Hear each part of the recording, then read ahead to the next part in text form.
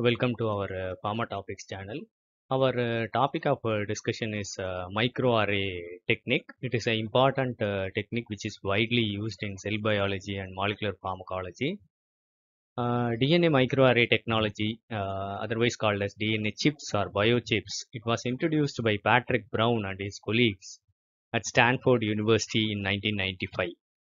It is a high throughput and versatile technology used for parallel gene expression analysis for thousands of genes. It is more advanced and than the conventional techniques like southern or northern blotting or the RT-PCR, where it uses different probes to identify the DNA in a given sample. So let us see the differences between southern blotting and microarray technique. So in southern blotting, a single probe is used to search the target DNA. The target DNA is immobilized on a membrane. Only a limited number of genes and samples may be analyzed at a time, and hybridization is performed on membranes like nitrocellulose in case of southern blotting. In case of microarray, a large number of different probes are used to identify the specific DNA. The probes are fixed to the slide or the chip. It is a high throughput screening method and it may be analyzing a large number of genes at a time.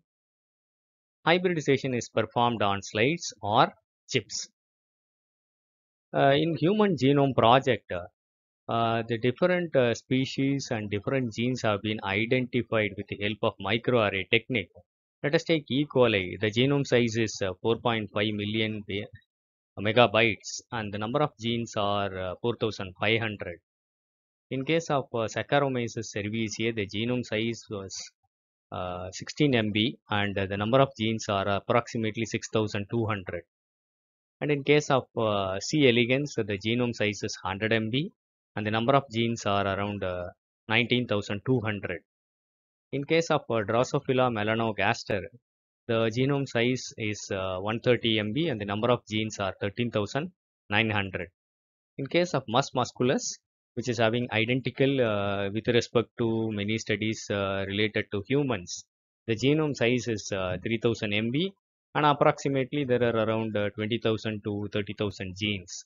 The human genes contain around approximately 30,000 genes. And these genes have been identified, their expressions have been studied with these genomic tools. Let us see the steps involved in the microarray technique. So first the sample is prepared and it is labeled. The mRNA is taken. It is converted to cDNA by reverse transcriptase and it is labeled with a fluorescent dye. The next is hybridization. Addition of the target DNA over the slip, chip or the slide. Binding of the target DNA with the probe which is in the complementary fashion. The next is washing and removal of the unbound target DNA. And next is image acquisition and data analysis. Detection of the bound target DNA by adding appropriate substrates. Appearance of fluorescence or color or light may be the endpoint. So these are the steps in microarray technique. Let us see this microarray technique. This the microRNA from two group of cells, and they are converted to complementary DNA with the help of a reverse transcriptase, and it is fluorescent labeled, and it is hybridized on the micro array plates, and the fluorescence is detected based on the probes. The fluorescence is detected.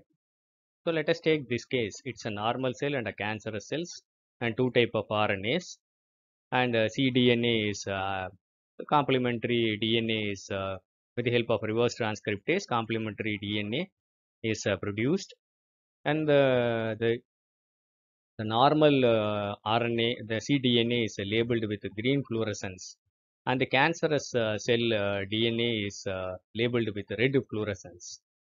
And it is hybridized on the microarray plate and you get the fluorescence like this.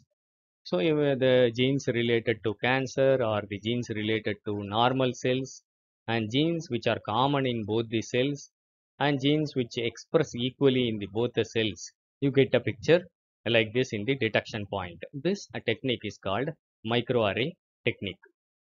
Let us take another example. This is a microarray plate with DNA probes. So it appears like this. It will have different probes, and the test sample is labeled with a fluorescence dye, and complementary base pairing happens, and fluorescence is detected. So this technique is a simpler form of microarray technique. So let us see this. So this is a microarray chip, and the spots containing a single DNA molecule are the probes. This is a part of the probe, that is the DNA strands. The DNA or cDNA hybridization of the test sample is taken. It is poured into the microarray plate, and the base pairing happens. Complementary base pairing happens. So you will get cDNA from the chip and cDNA from the treated cells and the untreated cells. So you get a fluorescence which is detected in the monitor.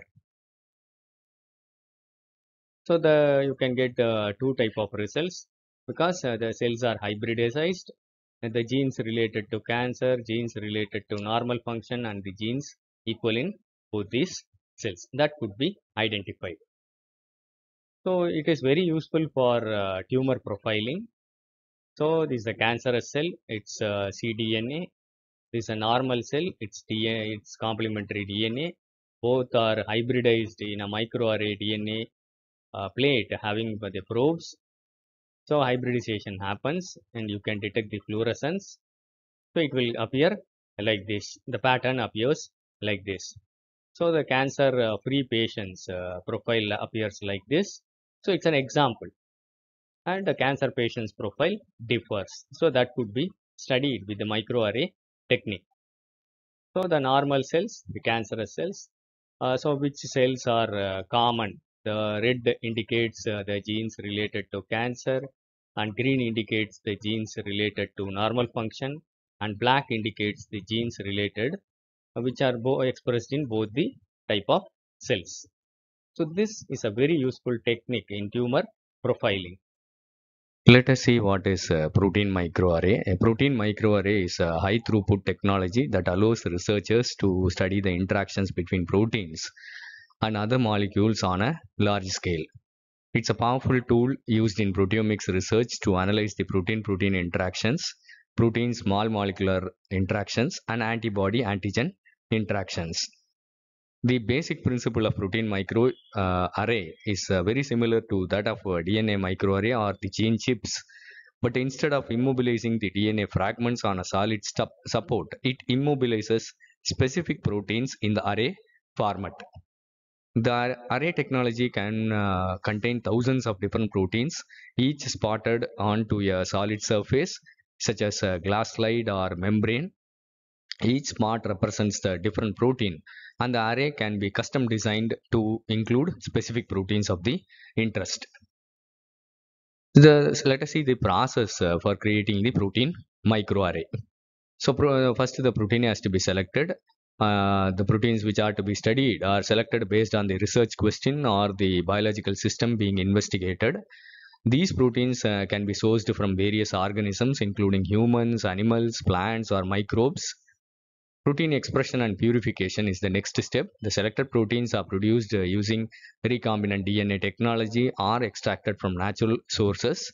The proteins are then purified to ensure their quality and specificity. Then the proteins are spotted. The purified proteins are spotted onto solid surface in an ordered array using robotic printers or other high precision spotting techniques. Each spot usually contains a different protein. The next step is blocking. The array surface is treated to block any non-specific binding sites, reducing the background noise and ensuring specific interactions between the immobilized proteins and the test samples. Sample incubation. The protein microarray is exposed to various biological samples such as cell lysates, serum, or purified proteins.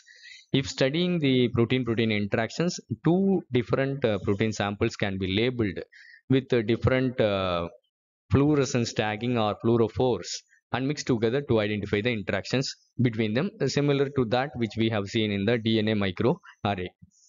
So then it is detected, the interactions between the immobilized proteins and the sample molecules are detected and quantified. Various detection methods can be used such as fluorescence, chemiluminescence or mass spectrometry. In summary, the DNA microarrays play a crucial role in target discovery and validation by providing comprehensive and high throughput analysis of gene expression, functional genomics, and pathway analysis. Protein microarrays offer a powerful and versatile platform for target discovery and validation in various research areas. They provide a comprehensive view of protein interactions, protein functions, disease-related changes in the protein profiles, and helps researchers to identify potential targets for drug development and gain insights into the disease mechanisms. This wealth of information helps researchers identify the potential targets and understand their roles in various diseases and biological processes. And these two technologies ultimately contribute to the development of novel therapies and precision medicine approaches. So let us see the applications of microarray technology. So the different type of flowers or different types of grapes are all related to the cDNA or the complementary DNA or the expression of the mRNA, a normal cell and a sickle cell RBC. So it is useful for cell-specific gene expression. It is used to detect the gene regulation. It is useful in elucidation of metabolic pathways. It is useful in tumor profiling. You can identify the genetic variations like insertion, deletion, microbial strain identification. DNA and protein binding could be studied with the help of microarray technology. And these are the few applications of microarray technology. So it's a very short video related to microarray technology. If you like this video, kindly press the like button. I hope it will be useful for you. Thank you for listening. Happy learning. Kindly share this to more of your friends. Kindly subscribe to our Pharma Topics channel for further updates. Thank you.